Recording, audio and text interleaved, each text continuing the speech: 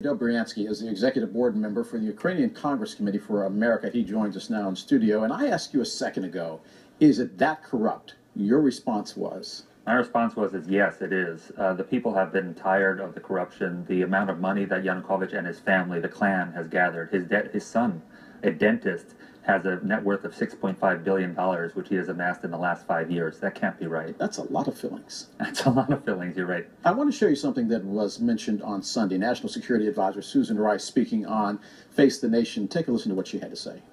It's not in the interest of Ukraine or of Russia or of Europe or the United States to see the country split.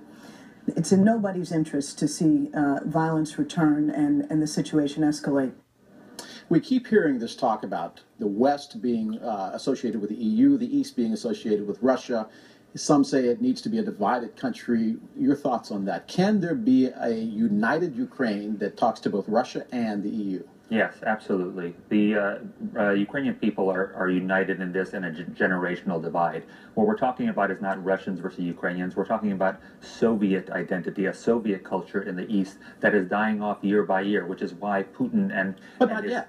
Yes, not yet. But then if you talk about Odessa, for instance, as being in the south as a stronghold of that Soviet identity, yesterday there were 4,000 mourners who demonstrated for the people who died on the Maidan. If you look at Donetsk and Dnipropetrovsk and Kharkiv even, those people as well, they're protesting for the spirit of democracy. What you see holding the line are people who have banners not of the Russian flag, but of the Soviet flag. Just on your footage yesterday, I saw in front of the statue of Lenin that still stands in Kharkiv, the Slava, glory to the Soviet army. They're not talking about Russia. They're talking about a past that does not exist. Is it your sense that they are opposed to the European Union, or is it your sense that those who live in the East are afraid of the old Soviet Union? You got it just right, Del. It's propaganda. It's people like the Russian foreign ministers talking about the war of 1709, the Battle of Poltava, and this is some kind of Polish-Swedish conspiracy theory to get back at a 300-year-old battle. These are all stories that are told to people who are frightened in the East, and they've been frightened for years about NATO, and that's why they haven't been engaged in this process. Frankly, the younger people over there, they've been involved in the process. They want a better future, and that's what's happening now. We have seen this before, and I'm speaking specifically about Libya. I'm thinking about Egypt, where there are popular uprisings in the streets. There is a call for democracy. There is a stepped-up effort to get either the United States or the European Union involved, and then 2 years later, chaos. Are you concerned now about Ukraine? Everybody's concerned. Just yesterday, our pop star Ruslana, who's been on the stage every day for the last 90 days, she put out a tweet saying, I'm very scared about having deja vu about the Orange Revolution. This is what happened in the Orange Revolution. We had a change of power, and all of a sudden things went downhill again. We're talking about people trying to keep the Maidan spirit going. There was a post from Sviatoslav Vakarchuk who said, instead of pictures of the president, we should have pictures of the dead of Maidan in everybody's office to remind them what we're fighting for here. We're fighting for a better future for Ukraine. We're not fighting for having ourselves aggrandized and become popular politicians.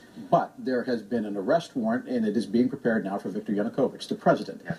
Can you move forward when you get ready to put the former president on trial, who was also very popular in the eastern part of Ukraine? Absolutely. This was the problem that happened in 2004 and 2005.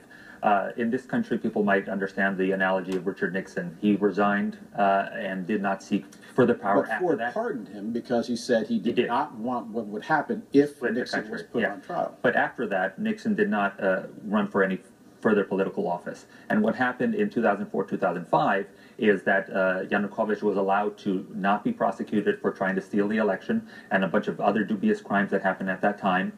And at that point, he decided to run for prime minister, rebranded himself with Western political consultants, and achieved the status of prime minister, and then easily the presidency after that. So what has to happen now is definitely a prosecution of this man for crimes against humanity. This is not just a Ukrainian problem anymore. In fact, there have been whisperings in Hague about having a tribunal of having the crimes that are prosecuted right now. Andrij Dobriansky, he is the executive board member for the Ukrainian Congress Committee in America. Thanks for being with us this morning. Thank you, Joe.